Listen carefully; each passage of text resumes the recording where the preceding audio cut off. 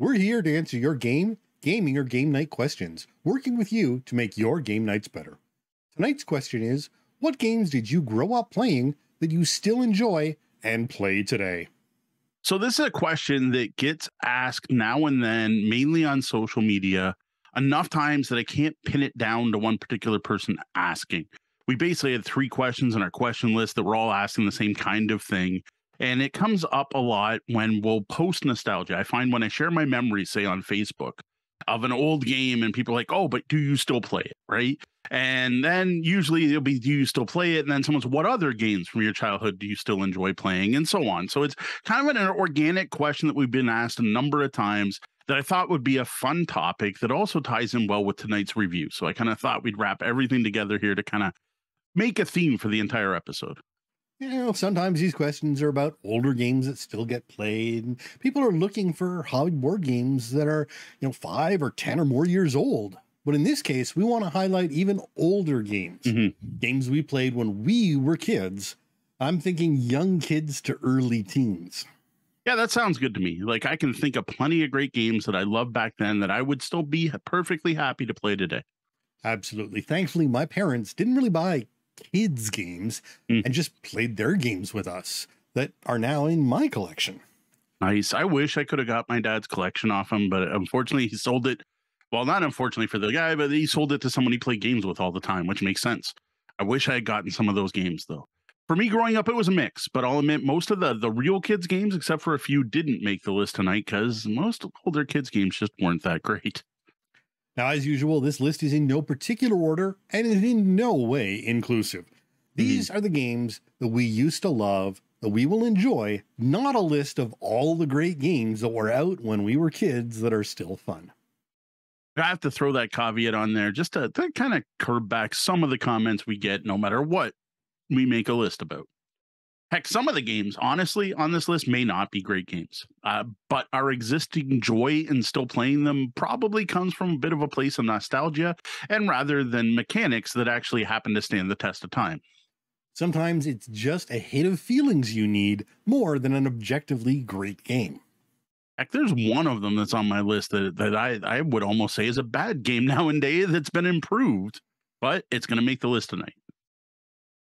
All right, I am going to start off with the only standard board game box style game that looks like a kid's game that you picked up at the local department store, and the only real kids game on my list, and that is Cats from Chieftain Games, which I later learned was called Cat's Mansion in the U.S. when I think it was published by Parker Brothers, but don't quote me on that one. So Cats is a hidden role game where you have 5 cats on the board, and the board kind of looks like Clue, and there's 4 presents on the board. Well, you play 4 players, and you randomly are assigned a cat. You don't tell anyone which cat you are, and then you're randomly assigned a present you're trying to get to. Then on your turn, you get so many movement points, and you can move cats or presents. And the whole goal is to get your cat to match up with your present, and if you do that, you win. Now, the whole thing is, if you start rushing towards that mouse with the gray cat, everyone else is going to figure out, well, you're obviously the gray cat trying to get the mouse and mess with you and do everything possible to try to get you to not get it. Now, along with this, there's different rooms and there's these meow cards that cause the cats to run all over the house. And then there's purr cards to say, no, my cat doesn't move. And there's a whole bunch of take that. But it's a brilliant game with that whole, you don't know who's playing what. And like there's modern games like Quicksand that kind of use the same mechanic, but I just love Cats. Probably because I grew up with it. Plus, it still has the best player pawns I've ever seen in a game ever. Yeah, no, we had some fantastic times playing this, both rules as written and maybe a little less so. Yes. But that was Cats, or Cat's Mansion in the US. Now, my first game is actually International Movie Maker, which is this one right up here. A roll and move, much like Monopoly, but without the same level of evolving board ownership that makes it honestly much more fun as the game goes on than Monopoly. You're trying to make movies by collecting a story, a director, male and female stars, and a number of locations depending on the type of story, and make a movie before trying to profit off that movie, or often watch it flop and lose all your money. Now, while it is highly random and it's very much a roll and move, it hits a spot that Monopoly never could for me. It almost seems like it's got aspects of Game of Life with all the stuff you're collecting along the way. A little bit, but it is just the, around the edge of the board. Yeah. There's no paths or anything like that. Yeah, I'll admit, despite knowing Sean for years, I don't think I ever played this one with you. No, this was only a family game sort of thing. Yeah, I never played this one growing up. And that was International Movie Maker. Next, I've got Clue, the classic Hasbro deduction game. While I don't love it, Deanna got me to try this game as an adult. Like, I didn't grow up playing a ton of Clue. Like, I played it a couple times, but she made me try it with her copy. And I was like, why are we keeping that? Why do we have Clue? She's like, Clue's actually good. So we sat down and we played it. And I got to say, for an older roll and move game, I found a lot to like. Now, I'm not rushing out to buy any new edition or making sure we need a deluxe copy, or even honestly playing this multiple times a year. But if I sat down with a group and they're like, hey, tonight we're playing Clue, I'm not going to say no. I also grew up playing Clue, and while some modern versions, like the Harry Potter one my family got, and we've talked about previously, can ruin the game, yes. Others, especially more classic versions, can continue to make this an enjoyable family game for all problem solvers. And that was Clue. Now, my next game is Spellmaker. That's this one right up here. This is a quirky 1970s Rescue the Princess game.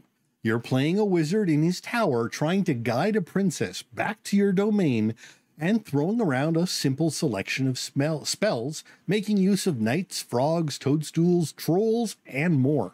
Now, in its rules as written form, the game is not without its issues, though it's clearly got a game there.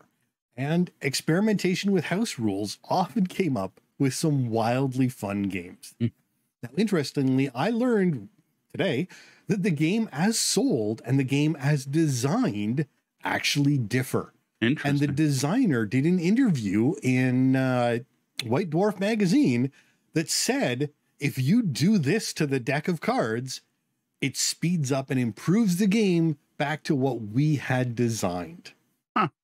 Interestingly, my sister actually requested that we play that game this Christmas. And so nice. I plan on introducing the designer's original changes into the game for that. I look forward to hearing that in a future Bellhop's Tabletop to know if it can be improved. This is another one I'd never even heard of. You and I actually had played, I think, we had once or twice, but it was not rules as written. It was, let's see what we can do. Let's goof around with the game. Okay, maybe that's possible. I don't remember this one, we'll say. That was Spellmaker. Next up, I have Waterworks. This is a card-based pipe laying card game that actually reminds me of some modern tile laying games. Like, I get a kind of Carcassonne vibe from this.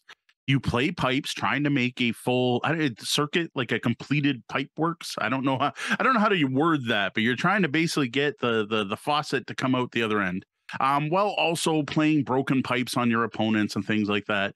One of the highlights of this game were these little metal wrenches that were on there that you played on your pipes to repair them.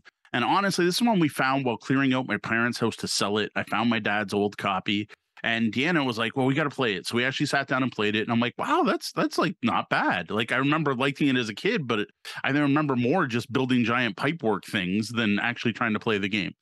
Also, there's actually a modern version of this published by Jamie Chambers, who I knew on G+, called Building an Elder God, which is Cthulhu meets Waterworks.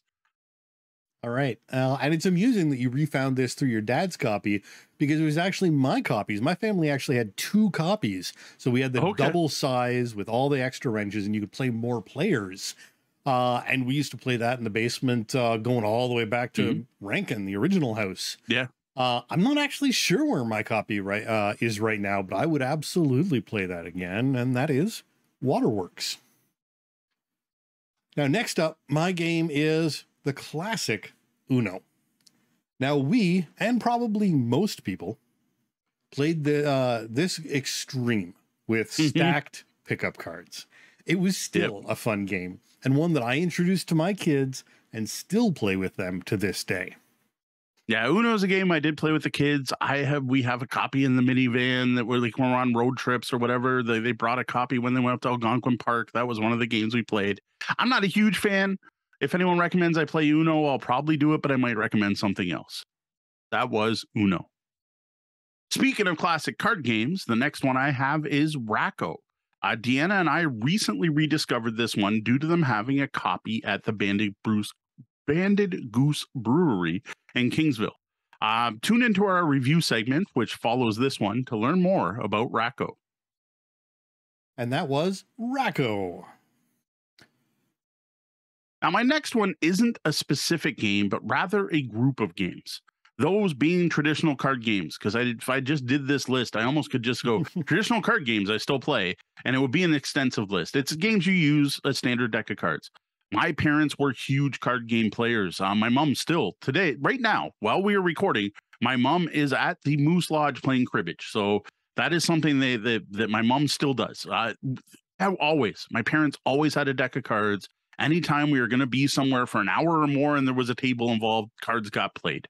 As well, I got taught multiple different solitaire versions. Like I like traditional solitaire, but there's one called Clock I love, another one called King's Corner that I will happily play to kill time.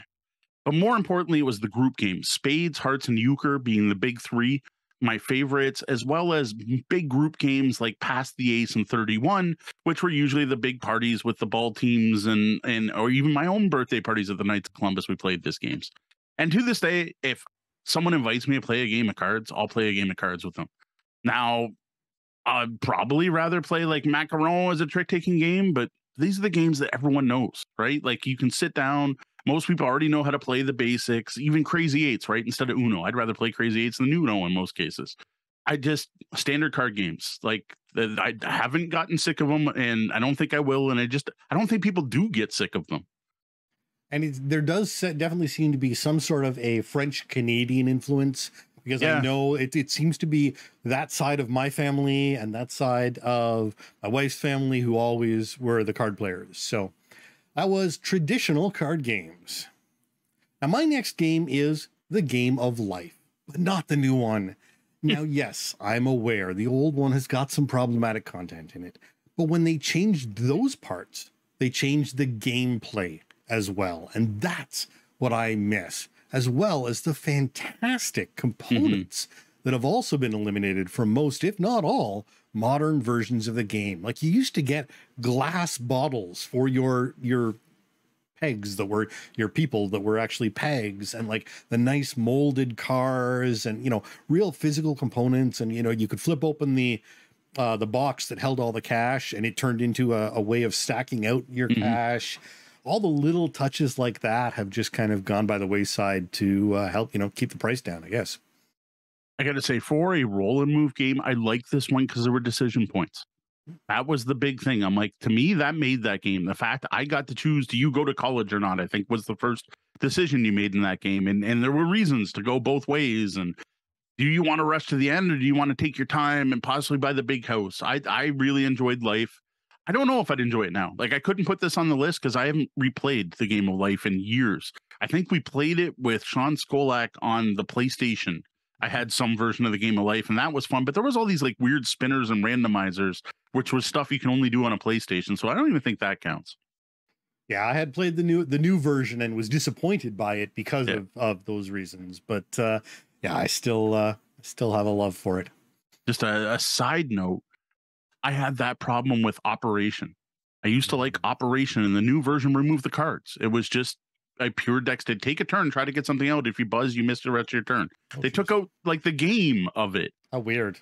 Yeah, I thought it was really strange. Kat and Tori won a copy of it at an Extra Life auction because they had heard about it, which was pretty funny. Well, yeah. Anyway, that's a side note. We are actually talking about the Game of Life, which is on this list. Next, of all games I have Connect for. Yes, it's super simple. Yes, when both players are experienced and both paying attention, which is important, you often end up with a tie game. But there's something about Connect 4 that's still fun after all these years.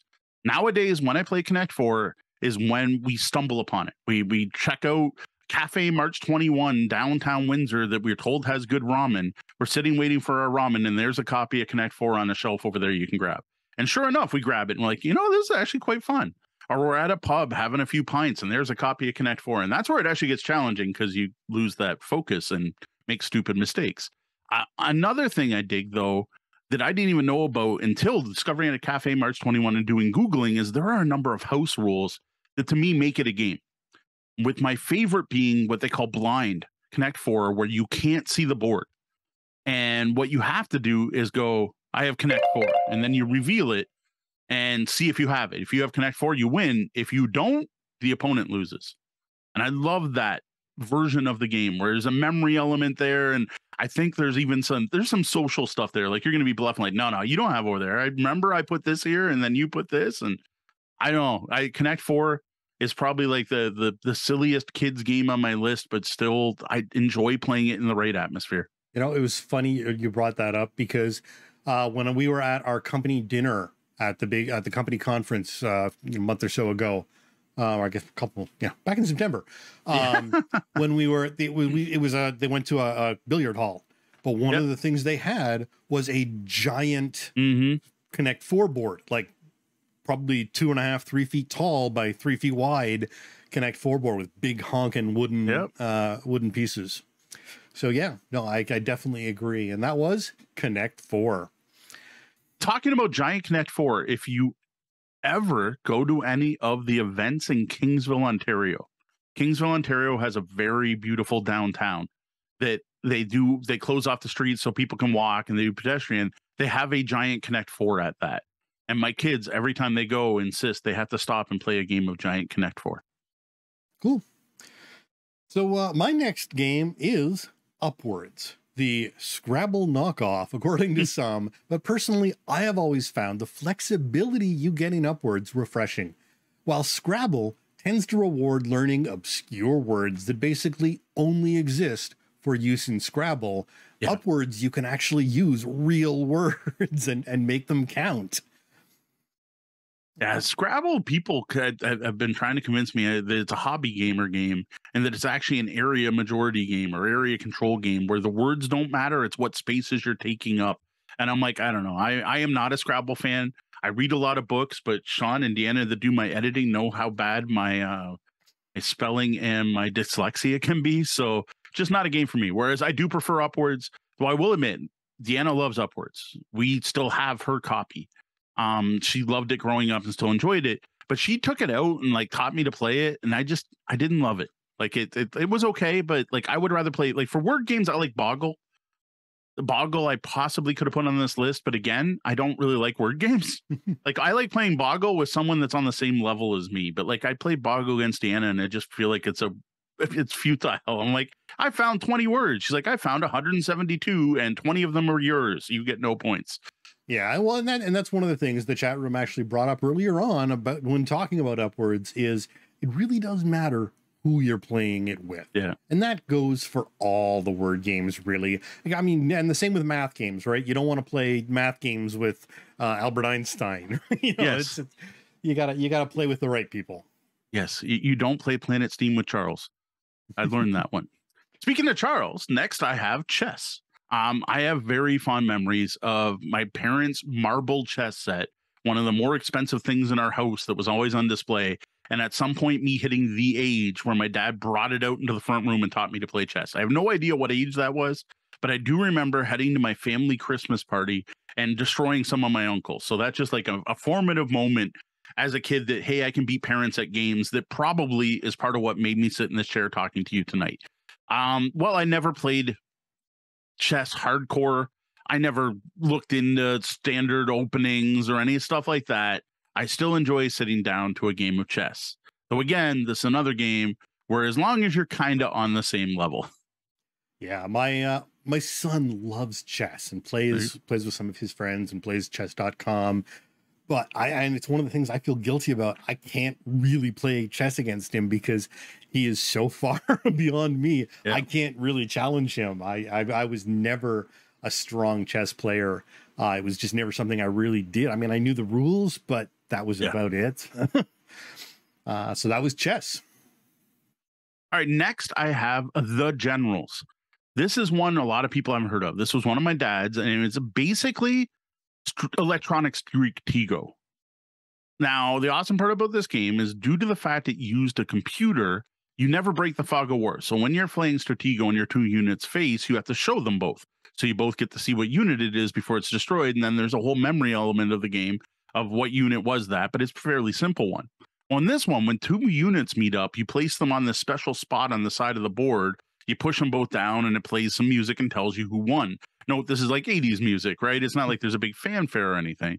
Well, the goal of the game is to capture the opponent's flag. And then there was also the neat mechanic where the lowest strength unit, which was the bomb, could defeat the toughest strength unit, which was the general, but was diffused by any of the other characters. And then there was a spy and stuff like that. But the whole thing here was that fog of war where you would battle two units. And unless they were the exact same unit and you got a tie, you didn't actually learn what that opponent was, only that they were tough enough to beat yours or you were tough enough to beat them. To me, it was Stratego plus a level.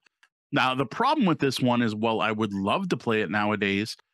Somewhere I've found like someone had done a digital version online and I played it and was like, yeah, the game's still good. I have no way to play this now. I would happily play it, but my dad's copy was one of the ones that had batteries left in it for probably 40 years by the time we discovered it. And it wasn't just a white caked on stuff. Like it had done some real damage and it was not in a rescuable shape when I found it. And looking online, there are some reasonably priced copies, but not enough to win out over, you know, spending my money on a brand new shiny game. And that was the unfortunately acidified acid. They're the generals. The acidified acid. The acidified acid. See, the then generals. The strobing Sauron's eye goes off. All right, for my last game, my last board game, I'm going to finish off with what I consider my introduction to hobby gaming. To go back to our last episode, see, even a month apart, I got continuity there. Talking about my board game journey. When I moved into hobby games, that would have been Talisman 2nd Edition from Games Workshop. I fell hard into this game, like hard. I eventually managed to seek out and pick up every expansion, which nowadays sounds like you go online and order them all. Back then, that mainly meant going to Toronto and the only Games Workshop specialty store in Michigan to find these games. Because at the time, Games Workshop was still only in the UK and you had to import everything. I grabbed every White Dwarf magazine with additional rules. For anyone who remembers the Advanced Careers, that's where that came from. Made it actually feel like Warhammer Fantasy Roleplay. And I even tried to collect a full set of miniatures for the game. That is the one thing I did fail on. I never got them all. Now, around the same time, I also got into Dungeon Quest, Fury of Dracula, Blood Bowl, other Games Workshop games. But of all of them, Talisman's the one I keep playing. My copy of Blood Bowl is right there behind me. You can see it on the picture. I don't remember the last time I took that out and actually played it. We talk about it. Sean's in Windsor. Maybe we'll actually do it, but I haven't touched that game in years. Meanwhile, Talisman tends to come out at least once a year. It seems like, just as a great, I don't know. It's the game has its problems. It's going to take us forever. And yes, right when you're about to win, someone will do something to set you back. And it's got the Munchkin problem of never ending and everything else. And yes, the modern versions are improvements. You get that same Talisman feel in a much more reasonable time frame, but just nothing quite matches playing the original 2nd edition with all the stuff. You got to have it all in, all the extra boards, the flipping timescape and all the characters. Use the minis if you have them. You know, you got to have it all there. For me, that is an awesome game night. That is a fantastic game to sit down, invite older friends over that I've known for years and play some Talisman. And that was Talisman 2nd Edition with all the bells and whistles. Yes. So the one thing we didn't really get into here are RPGs, and I have two I think are worth mentioning. So first up is TSR's Marvel Superheroes. This was my first ever RPG experience. No, I did not start with D&D. My first box was a yellow box starter set. Over the years, I ran many games of this for my friends and family and picked up a ton of different content from the game, including the advanced rules and all the other stuff. Now, what surprises me the most about this game is just how well it still plays to this day. While the tone of comic books has definitely changed since then, and when I run the game, we now play it as a retro game, like you are playing 80s comic book characters. You're not playing the modern versions, you're playing the 80s versions with the 80s style storylines, as cheesy as some of them were, like the Clone Saga from Spider-Man. But the mechanics still work great. Like, it's actually a fairly rules light system, especially if you just play with the basic rules.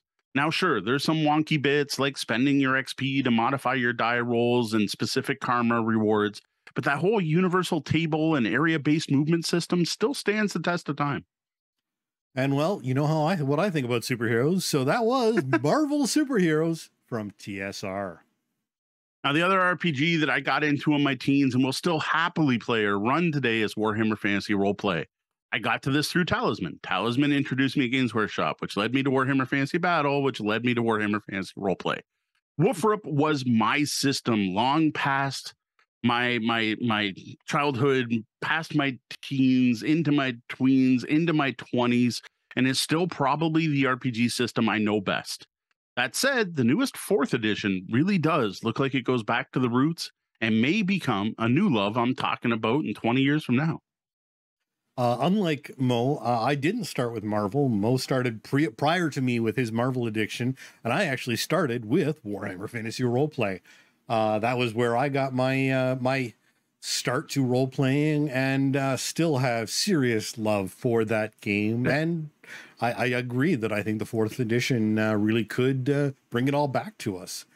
And that was Warhammer Fantasy Roleplay. All right, well, enough reminiscing about good old games. That's it for our list of games we loved as kids that we will happily play today. Now, what are some games from your childhood that you still play and enjoy? Tell us about them in the comments. Remember, we're here to answer your gaming game night questions. If you got a question for us, head to tabletopbellhop.com, click on Ask The Bellhop, fire off an email to questions@tabletopbellhop.com, or hit me up on social media where I can be found everywhere as Tabletop Bellhop, one word.